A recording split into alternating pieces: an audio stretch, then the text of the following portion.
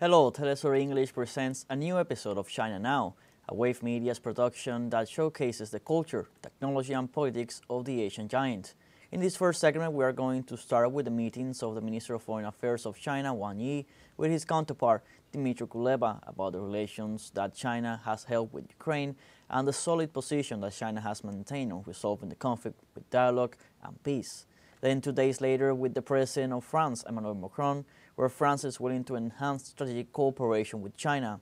On the other hand, on February 20th, the Southern Theater Command of the People's Liberation Army organized frontline naval and air forces to closely monitor a Philippine-U.S. joint air patrol in the South China Sea, when in a statement made by the same command specified that the Philippines brought together a non-regional country to stir up trouble in the South China Sea. Let's see.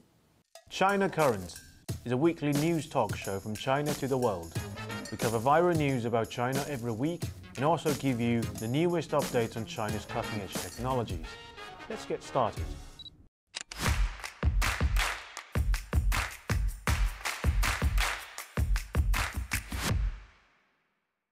Hi, welcome to China Currents. I'm Chris. Let's start this episode with a tragic event. On February 14th, a fishing boat from the Chinese mainland was violently chased by Taiwan authorities in the waters around Kinmen. 4 people on board fell into the water and 2 of them died. Despite the incident taking place during the traditional Chinese New Year holiday, Taiwan authorities refused to provide further explanation and apologies for the incident, excusing its actions in the so-called restricted waters. In response, on the afternoon of February 19th, Chinese Coast Guard boarded the tourist boat from Taiwan Island for inspection while the latter was passing through the waters around Kinmen, a group of islets in the Taiwan Strait controlled by Taiwan authorities. It's the first time the Chinese Coast Guard has implemented its law enforcement activity on vessels from Taiwan Island in the waters near Kinmen. The inspection took half an hour before the tourist boat was allowed to return to Kinmen. In response to the confrontational stance of Taiwan authorities, the mainland has announced that it will normalize its law enforcement patrols around Kinmen, denying the so-called restricted waters in the area, as the waters have historically been a traditional fishing ground. The mainland reserves the right to take further measures, said the spokesperson of the mainland's Taiwan Affairs Office at the State Council. Next up, let's turn to Chinese diplomacy. On February 18th, member of the Politburo of the CPC Central Committee and director of the Office of the Central Commission for Foreign Affairs, Wang Yi, met at request with Ukrainian Foreign Minister Dmitry Kuleba on the margins of the Munich Security Conference. Wang Yi noted that China and Ukraine are strategic partners and our two peoples have long enjoyed friendly exchanges. There is a traditional friendship between the peoples of China and Ukraine. Wang Yi also expressed gratitude for Ukraine's help at the emergency evacuation of the Chinese nationals.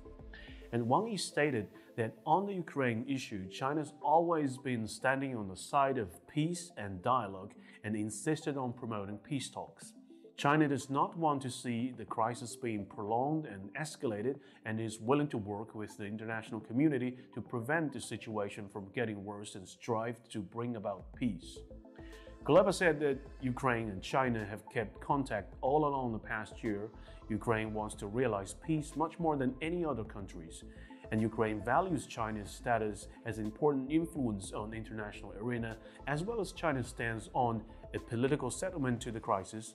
Ukraine expects China to continue its constructive role. 2 days later, on February 20th, French President Emmanuel Macron held talk in Paris with Wang Yi. Macron stressed the importance of France-China strategic dialogue and reaffirmed France's consistent adherence to the One China policy, stating that this position is clear and unambiguous. In the face of global challenges, France is committed to strategic autonomy and is willing to enhance strategic cooperation with China to jointly safeguard peace and stability. Both sides agreed to strengthen cooperation on a wide range of issues, including climate change, biodiversity protection, sustainable development, agricultural products, clean energy, nuclear energy research and development, artificial intelligence, aerospace, and forest carbon sinks. Next up, AI. OpenAI's text-to-video model Sora sparked global excitement upon its release. A few days later, a meeting of the State-owned Asset Supervision and Administration Commission on AI development was held, emphasizing the need for SOEs to play a leading role in the country's AI drive. It's not the first time SASAC has put particular focus on AI this year. At the State Council Information Office press conference in January, SASAC's Secretary General and spokesperson Zhang Shuxin introduced that the regulator will plan and promote a batch of major projects, select 100 projects in strategic emerging industries, build strategic emerging industry clusters, and implement special actions like AI+. One key goal of China's AI development plans is to address the computing power foundation issue, that is, AI chip clusters. And secondly, there is an emphasis on AI empowerment across industries, a clear and direct approach that, combined with China's national conditions, differs from the US AI direction. In 2023, the Ministry of Industry and Information Technology issued guidelines on future industrial layouts, including general AI, brain-computer interfaces, and humanoid robots, and a metaverse. It is worth noting that just days ago, insiders reported that relevant Chinese authorities had already convened meetings to study and discuss it. Next up, lately, Chinese authority has been focusing on the previously little regulated stock market. After the appointment of the new chairman of the China Securities Regulatory Commission, new sets of regulations and punishments are being carried out swiftly, bringing a powerful momentum to the previously chaotic and speculative market. Here are some examples of the reform. Back in October 9, 2023, the Shanghai Stock Exchange has already established a dedicated reporting system and corresponding regulatory arrangements targeted at quantitative trading by publishing notifications on matters related to the reporting of algorithmic stock trading and notification on strengthening the management of algorithmic trading. The said regulation has just been implemented lately. Now existing investors have completed their reporting on schedule as required, and new investors have complied with the report first, trade later regulation. Overall, the quality of the reports submitted by all parties have met the requirements, laying a solid foundation for the further strengthening and improvement of quantitative trading supervision. The SSE has committed to leveraging the reported information to continuously enhance the monitoring and analysis of algorithmic trading, especially high-frequency trading. The exchange will dynamically assess and refine the reporting system to ensure robust regulatory oversight of these advanced and rapidly evolving segment of the trading landscape. As of February 20th this year, data from the stock exchanges in Shanghai, Shenzhen, and Beijing shows that 46 companies have terminated their listing applications. Among these, one application was rejected at a review meeting, while the remaining 45 companies voluntarily withdrew their applications. This move comes as a part of an effort to improve the quality of listed companies. The China Securities Regulatory Commission is set to focus more on strictly controlling the initial public offering access by intensifying supervision and inspection of companies preparing to go public. There is a significant emphasis on clamping down on financial fraud to ensure the integrity of the market. And market professionals believe that by tightening the scrutiny of IPO admissions and attracting genuinely high growth and high-tech enterprises to list, the market will become more robust. There is a call for strong measures against companies that aims to list for the purpose of cash grabbing and cashing out. Additionally, there is a push to increase penalties for intermediary agencies involved in cases of wrongdoing. These efforts aim to protect the lawful rights and interests of small and medium investors and to boost market confidence. On February 19th, the Shenzhen Stock Exchange identified abnormal trading activities executed by Ningbo Lingjun Investment Management Partnership. Within 1 minute after trading started, several securities accounts under Ningbo Lingjun used computer programs to automatically generate trading orders, placing a large number of orders in a short period, selling a total of 1.4 billion yuan worth of stocks in Shenzhen market. This activity caused a rapid decline in the Shenzhen Component Index and disrupted the normal trading order, constituting abnormal trading behavior as defined by the Shenzhen Securities Exchange trading rules. Throughout the year, Ningbo Lingjun's securities accounts have been subject to regulatory measures such as written warnings from the exchange due to abnormal trading practices, But despite these measures, Ningbo Lingjun continued to engage in abnormal trading behavior. The SZSC thus decided to impose trading restrictions on the securities account associated with Ningbo Lingjun. Starting from February 20th to February 22nd, these accounts were prohibited from buying and selling any stocks listed on the SZSE. Furthermore, the exchange has initiated procedures for public reprimand and disciplinary action against Ningbo Lingjun. Last but not least, let's turn to military. On February 20th, the Southern Theater Command of the People's Liberation Army organized frontline naval and air forces to closely monitor the Philippines-US Joint Air Patrol in the South China Sea. The operation was confirmed in a statement released by the command on the same day. The so-called Joint Air Patrol was conducted by 3 Philippine Fa-50 jet fighters and 1 US B-52 bomber on February 19th. The Philippine side brought together a non-regional country to stir up trouble in the South China Sea and publicly hyped up the air patrol, according to the statement, criticizing the US involvement. 2 days ago, on February 18th, the Philippines accused Chinese fishermen of poisoning the waters in Huangyan Island with cyanide for fishing and discouraging Philippine fishermen from operating in the area. Huangyan Island, a Chinese territory, was continuously claimed by the Philippines in recent years. Prior to the Philippines-US Joint Air Patrol, the Chinese embassy in the Philippines refuted the poisoning allegations as completely baseless and fabricated, condemning the Philippines for exacerbating tension and undermining the bilateral relationship through consistent provocations. Well, that's all for today. Thank you for watching this episode of China Currents. If you have any thoughts and comments about our show, please reach us at email address below. I'm Chris, looking forward to hearing from you, and see you next time.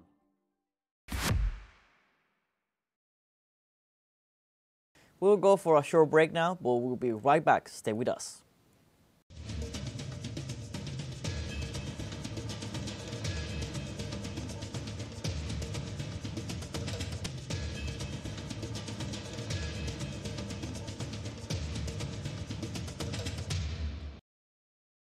Welcome back to China Now. In this second segment, we have Threshold. In this episode, we are going to learn 3 scientific findings that what different diet and exercise plans do to our body. Moreover, in Thinker Forum, we have Paula Slier, former war correspondent from Russia Today and founder of BTGN, talking how she can define 2023 in one word, referring to the international point of view and other events in the world. Enjoy.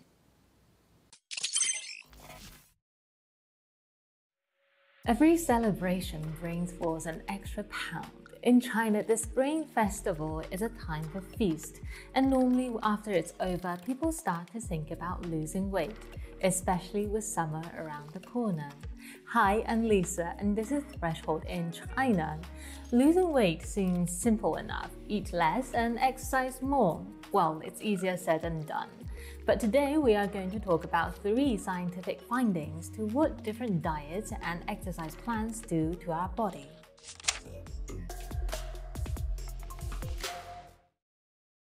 One approach that has gained attention is intermittent energy restriction, IER, which involves taking breaks from eating and following a regular meal pattern.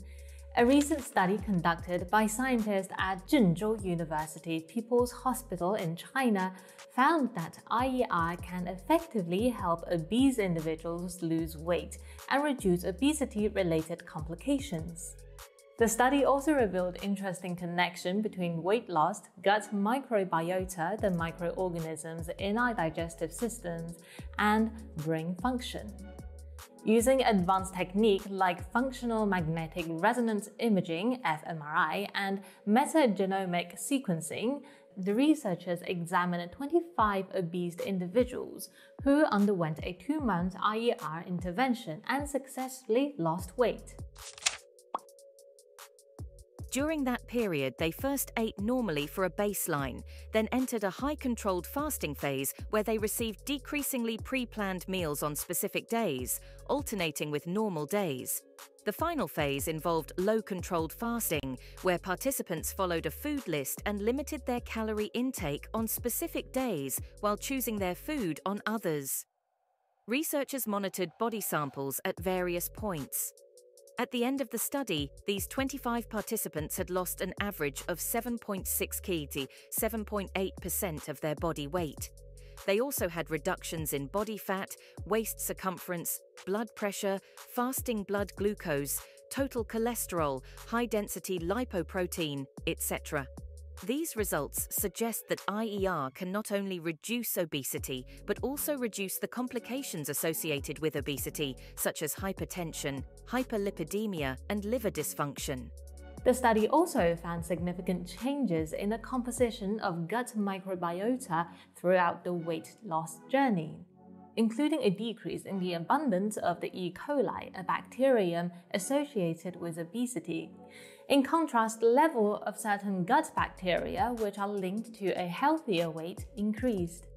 The findings showed that IER led to changes in the activities of specific brain regions associated with obesity. For example, regions involved in cognitive control, emotion and learning, and sensory processing showed decrease in activity during weight loss. This suggests that the communication between specific gut microbes and certain brain regions plays a crucial role in weight loss. To understand this concept better, think of your body as a complex machine, with the brain as the control center and the gut microbiota as the workers. When you embark on a weight loss journey, the brain sends signals to the gut microbiota, instructing them to make changes. These changes in turn affect the brain's activity and influence your eating behavior. This research highlights that weight loss is not solely about diet and exercise. It involves a complex interaction between different systems in our body.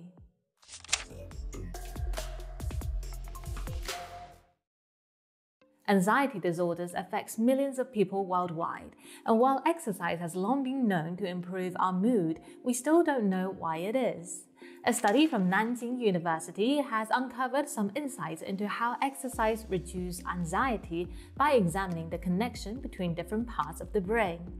The study focuses on two areas, the cerebellum, which helps control movement, and amygdala, which is the emotional center of the brain. The researchers discovered a pathway, a 3-neutron loop, that connects the cerebellum with the emotional system. This pathway acts as a bridge between the parts of the brain responsible for movement and those that process emotions, known as the limbic system. By engaging this pathway through physical activity, anxiety levels can be effectively regulated. The scientists conducted tests on mice and rats, having them engaged in various physical activities. They found that exercise affects the connection between the cerebellum and amygdala, especially in the case of challenging activities like running on the spinning wheel. The intense activity sends signals to the hypothalamus deep in the brain. The hypothalamus releases a chemical called orexin, which acts as a neurotransmitter that carries messages between the brain cells. Orexin is already known to regulate important functions like sleep, hunger, and stress. This study suggests that orexin also has a significant impact on our emotions. Orexin travels to cerebellum, which then activates the amygdala. All of this helps the amygdala stay calm in situations where you might be afraid. So challenging exercise has a particularly strong effect in reducing anxiety, such as brisk walking, jogging, or participating in sport. Additionally, this study suggests that the cerebellum plays a crucial role not only in coordinating movement, but also in regulating emotions.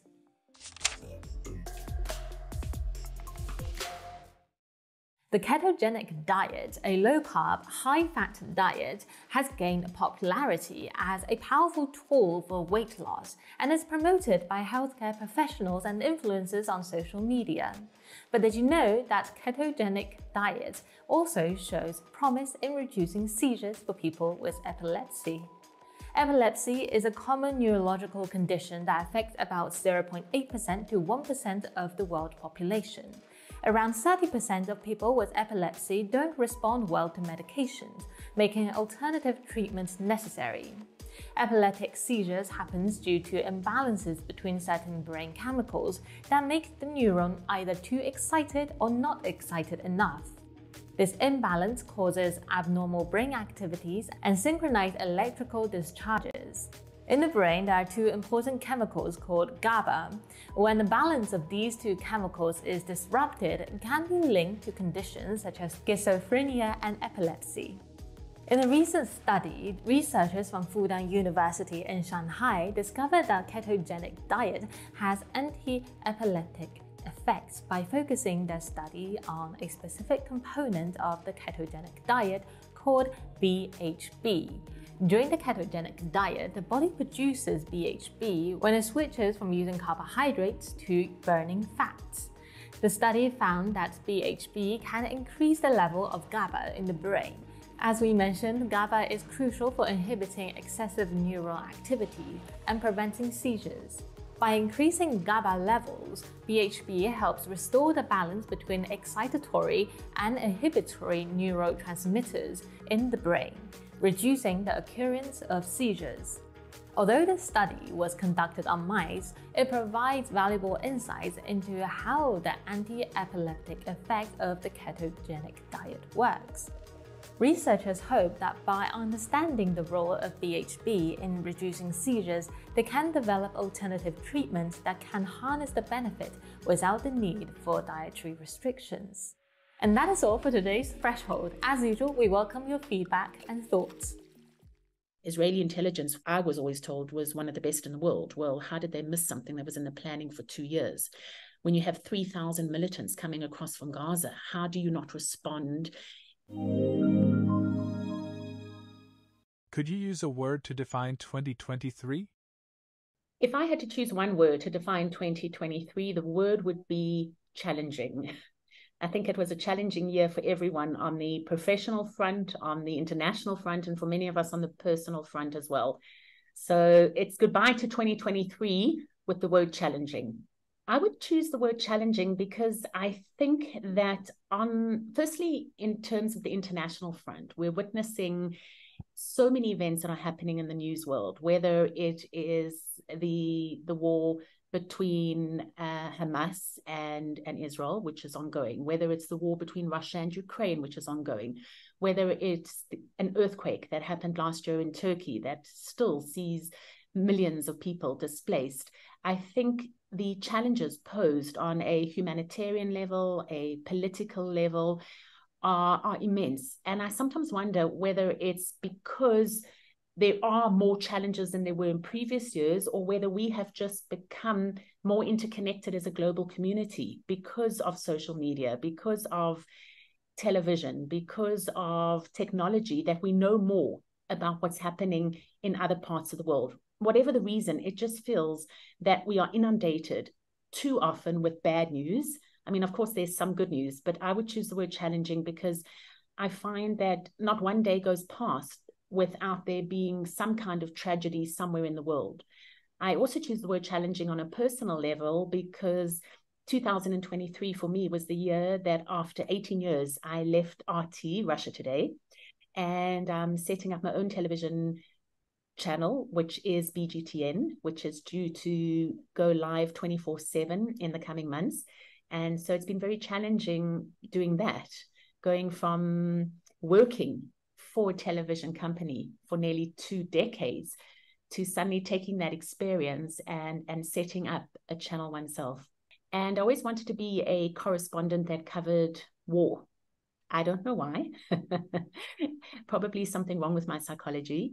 And I joined RT just under 20 years ago with the position of their Middle East Bureau.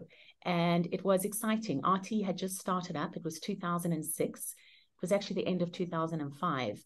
And within months, I was covering all the conflicts across the Middle East. And I choose the word challenging because there are always conflicts. So whether it was Lebanon, Israel, whether it was Gaza, whether it was Afghanistan, Iraq, you name it, I covered those conflicts for RT. 2 decades on, I'm a little bit tired of conflict. And I also think social media has changed the way we report. And I'm not convinced that it's still so important for journalists to be the first at a story. In fact, I don't even think we can be. I think social media means that journalists will always get there a few hours later or perhaps a day later. And so I think our role is changing more to verification, looking at the news, contextualizing it. And so the role of the war reporter is also changing. It's not about being the first on the story. It's not about being the only one of the story either. And as those changes happen, I find that I'm a bit tired of the war reporting. 2 decades on, and I would like a new challenge. And what a fantastic challenge to be in a position that you can set up your own channel. Who is the most memorable figure in 2023? The most memorable figure for me from 2023 and also going forward would have to be the Saudi Crown Prince, Mohammed bin Salman. I think that this man is remarkable in terms of what he's doing. First of all, last year, with China, of course, brokering the agreement, but he was instrumental in bringing together Saudi and Iran to sign a peace deal. Now, this was something I've covered Middle East politics for the last 2 decades. If you had told me this was going to happen, I would have said absolutely no. These are the 2 polar opposites. You have Iran, which is Shia, you have Saudi, which is Sunni. When I was reporting in Israel, what a lot of Israelis were afraid of was that Iran was going to use their nuclear power against them. And then the experts were saying, but first Iran will use their nuclear power against Saudi. And now you've got the Saudis and the Iranians signing a peace deal. So for me, that was remarkable. And that happened last year. At the same time, we see the conflict between Hamas and Israel. From what we understand, the Saudi prince was on the verge, or at least was having meetings to create a peace deal between Israel and Saudi. And Saudi's the leader of particularly the Arab Sunni world. If Israel had signed that deal with Saudi, we would not have the situation we have now. And you would have actually had the unbelievable situation of Israel being in a peace. It might not be a peace deal that's cheerful and admirable on all levels, but at least on paper, it would have been a peace deal between Israel and the Arab world. And we still hear now some mention from the Saudi government that when the war, please God, when the war between Israel and Hamas is over, they are still interested in normalizing relations with Israel. Whether that happens is another story. But I think that's all because of the Saudi Crown Prince. And I think, especially as a young man, I think he's 38, it takes a lot of courage to be able to do that, to sign a peace deal with Israel, something that would have been unheard of until then. The other things that he's doing, he has the Saudi 2030 vision, where he is going to turn Saudi into something that it's never been in the past. He wants to take the country's reliance away from oil and invest it in numerous projects. So you'll have the city of the future, which is known as NEOM. You already have all these sports talents, for example, Cristiano Ronaldo going to live in Saudi and play for Saudi sides. And for me, this is a leader that the West wants to talk to, the East wants to talk to, everybody wants to talk to him. And it's not just because he has money. From what I understand, Saudi has enough oil money for the next 200, and I think the figure was the next 220 years, plus minus. But I think he is a man who's not afraid of making decisions. And for me, he would be someone to watch going forward as well. I feel that he is, if not the most influential, then definitely one of a handful of the most influential leaders on the world stage. And what I think is also exciting is that so few people know anything about Saudi. I haven't been there, and I'm actually planning to go there this year. And I think that I sense Saudi Arabia is going to become the new United Arab Emirates, in the sense that the capital of Saudi, Riyadh, will be Dubai. 30 years ago, Dubai was something new. It was in the desert, and they were attracting foreigners, and let's build Dubai. I think this is what is going to happen with Riyadh. They are looking for foreigners to come. If you go on any advertising for jobs in Saudi, they're prepared to pay money. They want to pay for talent. They want to pay people who know what they're doing, and they're not afraid of bringing in foreigners, building up the country. Of course, one of the challenges facing the Saudi Crown Prince Mohammed bin Salman is going to be finding the right balance with the religious parties, because he needs to deal with those that are very religious in his country. And they're not going to want to have Riyadh as a tourist center for Western foreigners like Dubai is. So I think he has a lot of pressure and challenges, and that's why I really admire him, because I think Saudi Arabia is going to become the new United Arab Emirates, the new Dubai. And for people like me, actually, who feel that I missed out on Dubai 30 years ago, I would be open to going to Riyadh now, 30 years later, and saying, well, let's see what opportunities are here. Let's see how this country is making the desert bloom, because that's what they're doing. One of the projects is what is called rewilding. 100 years ago, Saudi Arabia had animals and jungles that you see here in Africa, and now it's a desert. And so one of the projects and one of the stories that we've been looking at is how they are rewilding the Saudi desert, how they're introducing animals there, and how they're dealing with the climate changes that made it into a desert to actually bring back the fauna and flora of 100 years ago. What are some of the most significant stories shaping 2023?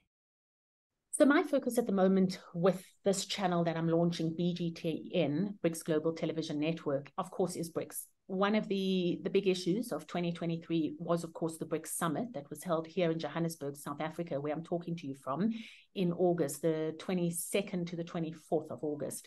And as you well know, next year it will be held in Russia. So what is happening in the BRICS world and what comes out of these summits, for me, is a big tick in terms of what I focused on in 2023. One of the issues here was the Russian President Vladimir Putin, whether he was going to come to the BRICS Summit or not. And there was a whole lot of delays. In fact, before the summit, we didn't even get, as journalists, the program for the summit up until a few days before it began. And a lot of that was confusion about, there was talk at one stage that they were actually going to move it to China, and then they were going to keep it in South Africa. And was Putin coming? Wasn't Putin coming? Be that as it may, the countries that are part of BRICS were here. 6 other countries were invited, and only 5 of those joined officially in January. Argentina declined the invitation. So you now have members of BRICS, Brazil, Russia, India, China, South Africa, and then you have 5 new countries, which are Egypt, Ethiopia, Iran, Saudi Arabia, and the United Arab Emirates. Going forward, you've got something like 14 countries that have formally requested to join, and you've got more than 20 who've expressed that they're interested. So for me, one of the stories is BRICS. I think it's going to be interesting also going forward how BRICS is going to challenge the American dollar, what it means on an economic front. It's definitely a story that I highlighted on and was focused on in 2023. The second story for me would be the 7th of October. I'm thinking of the right word, war, because it was later declared a war between Hamas and Israel. And that is now in its more than 90 days. And that, of course, was when you had something like 3,000 Hamas militants who crossed over the Israel-Gaza border. You had something like 5,000 rockets fired at Israel in a surprise attack. There are still questions being asked why Israel wasn't actually ready for that attack. I was based in Israel for Russia today before coming here to South Africa. So I do have some insight in terms of what's going on there. And one of the questions is, how did Israeli intelligence fail to the extent that it did? And the only answer, if it's interesting for you, that I can share with you is what I get from Israelis that I speak to is that right now they're in a state of war and they don't want to ask those questions. They will ask the questions, but they're trying to deal with the situation as is and then go backwards and see what went wrong. I think this war has opened up to Israel the shortcomings of its own defense, the shortcomings of the Israeli Defense Forces. We are hearing from the Israeli President Netanyahu that they're going to clean out Gaza.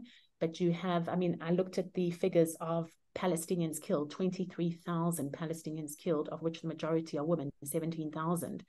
Of course, you've got high figures on the Israeli side, and it's not fair to compare figures because one life is a life. But I think this conflict, and this is what's concerning, has the ability to turn into World War III. If Iran gets involved, with the United States being involved, it is not just about Israel and Hamas, which also begs the question whether it was just about Israel and Hamas in the beginning. And there's a lot of thought, and I would be one of those people who would say, I suspect, whether it was Iran, Russia, America, there are the bigger powers at play.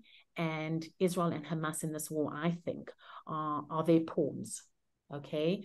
And the sad thing is that in the meantime, you have Palestinians and Israelis who've been killed, and those numbers are going to continue. Another big story for me from 2023, of course, coming from having worked with RT, Russia Today, was the killing of the Wagner boss. Now, Wagner, of course, is the Russian private military company, Evgeny Prigozhin. And he was one of 10 people who died in a helicopter crash. I was very involved in that story, and there was a lot of speculation in the beginning as to whether or not he had died, whether or not it was just a cover-up. The reason why it was important to me, of course, was because he had led a kind of rebellion against the Russian president, Vladimir Putin. It was a short-lived rebellion back in June last year.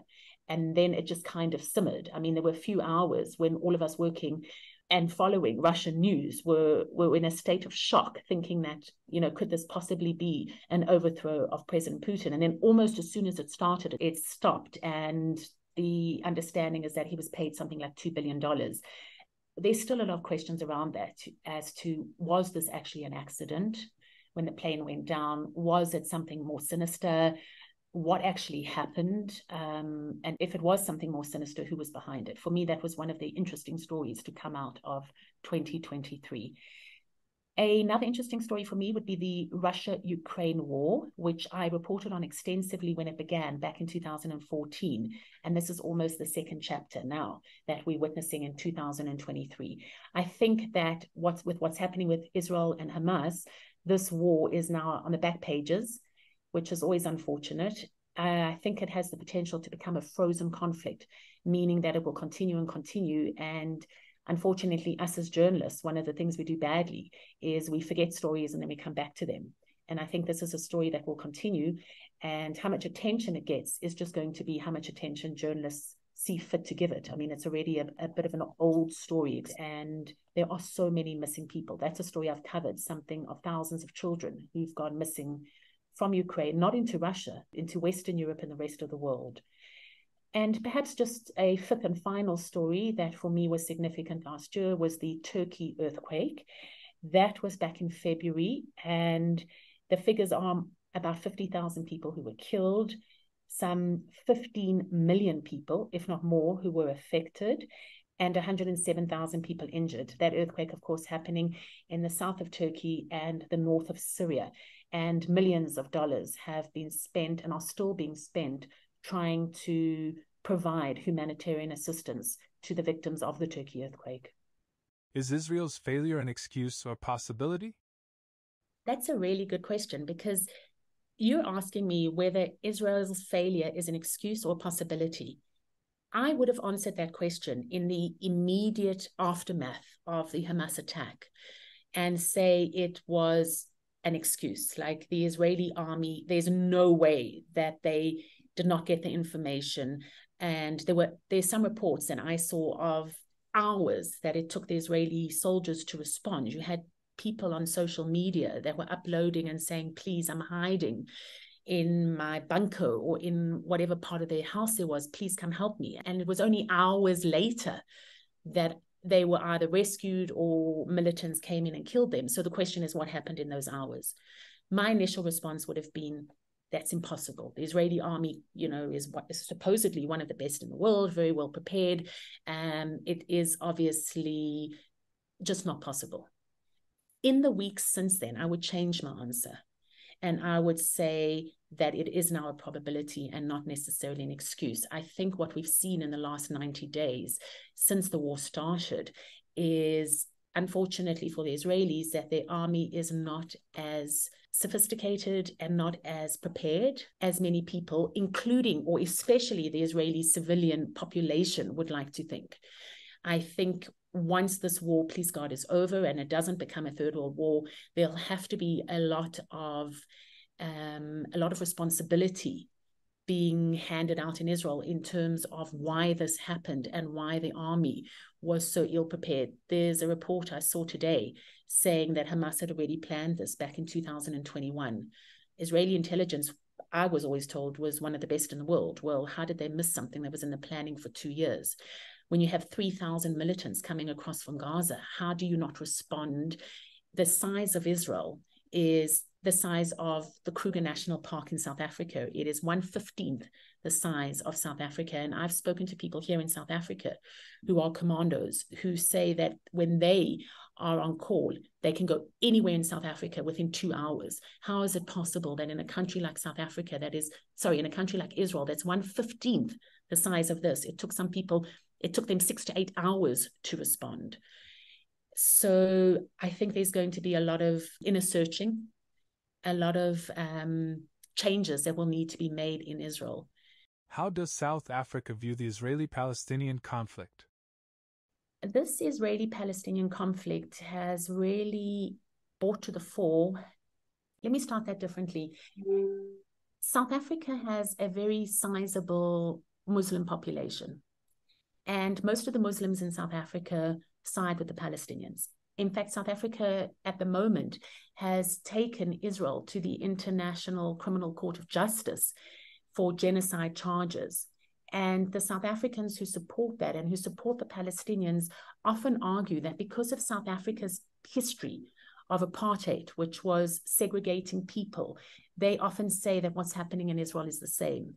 Now, South Africa has a much smaller Jewish community that by and large supports Israel. And they're constantly pointing out the differences between what happened in South Africa and what happened in Israel. But the truth is that I really get the sense neither side is going to convince the other. And all that happens whenever you have a war in Israel is that those who support the Palestinians will start holding demonstrations and lobbying the government, and those who support Israel will do what they want to do. Nobody's opinions here change. The majority of South Africans would be your Christian, let's say Black Christian South Africans.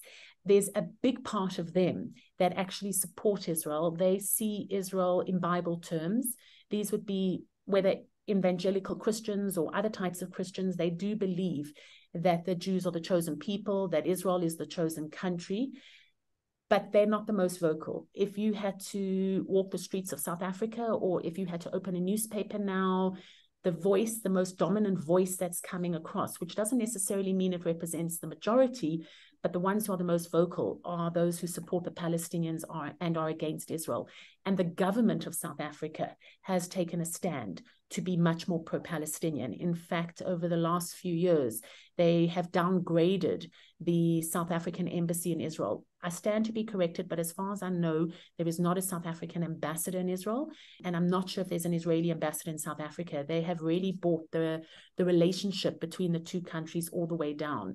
That also dates back to the time of apartheid South Africa, and during those years, South Africa had dealings with Israel, particularly around nuclear arms.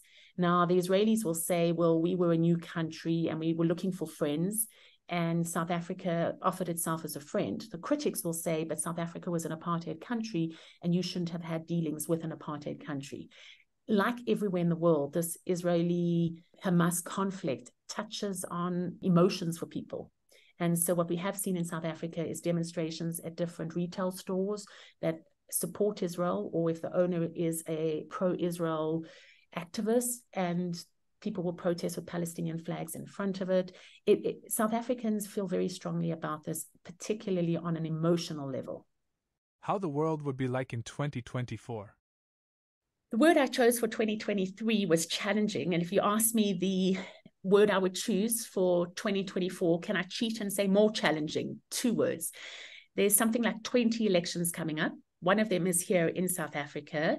It's an important year for South Africa and the elections, because South Africa is now this year, 2024 will be 30 years since the start of democracy. On the one hand, it's exciting because obviously there's been a lot of improvement. On the other hand, it's a bit disheartening because there are so many things that people perhaps had wished for 30 years ago that haven't come true. So it's also challenging being back in South Africa. I come back to a media sphere that I haven't been involved in for 20 years, and to a country that I recognize in some ways and don't recognize in other ways. It's 30 years since the fall of apartheid, the new South African government, Nelson Mandela walking out of prison. And so there'll be a lot of retrospective thinking. How far has this country come? It is also 30 years since the Rwanda genocide. Rwanda is not far from South Africa. And when everybody around the world was celebrating South Africa's freedom, one of the sad things that journalists ignored when we were all focused here was that not far from here, there was a terrible genocide happening where almost a million Hutus were killed. So that's 30 years since the Rwanda genocide, and perhaps the lessons we've learned or haven't learned from there. I think we will continue with the war between Russia and Ukraine. I think that, as I mentioned earlier, is a frozen conflict. And I think that could continue for quite some time. I think the war between Russia and Ukraine will continue. I think that is a frozen conflict, and I think it will remain frozen probably for years to come. And I think that has an impact on what's happening between Israel and Hamas, because I think the United States has been very quick to say it supports Israel, but militarily it can offer less than it could have before it got involved in Ukraine. And I think the US has given a lot to Ukraine that could potentially have been given to Israel. I don't know if it's significant enough to change the course of America's assistance to Israel, but I do think it's worthy to note. I think 2024, for me, the most significant story of 2024 will be this war, will be the Israel-Hamas, and whether or not it escalates into World War III. Because if it escalates, you have Iran backing Hamas and Russia's on the same side. You have the United States backing Israel, and you have all the criteria of what could potentially become a third world war. I think China is in an interesting position. I think particularly because China brokered the deal between Iran and Saudi Arabia, which was kept under wraps. No one knew it was happening until the announcement came. I think China is an interesting player to watch. And I think many people outside of China, and certainly in the circles I move, feel that China is actually the real power globally. And it'll be interesting to see what the Chinese president does. And he might be the person that has the ability to sway the direction of which some world politics will be heading off. I think 2023 will continue to see the rise of Saudi Arabia. I think we will see Saudi flexing its muscles, whether it's in terms of business or not, elsewhere on the global stage. And here in Africa, what is also a big story is the growing influence of China in Africa. And I have been traveling Africa quite a lot over the last few months since I came back. And there is distinctly, but it's been going on for a while, very strong influence in Africa by China. People feel it. Depending which country you're in, people either welcome it or don't welcome it. But I think that will certainly continue to grow with 2024. And this was another episode of China Now, a show that opens a window to the present and future of the Asian giant. Hope you enjoyed. See you next time.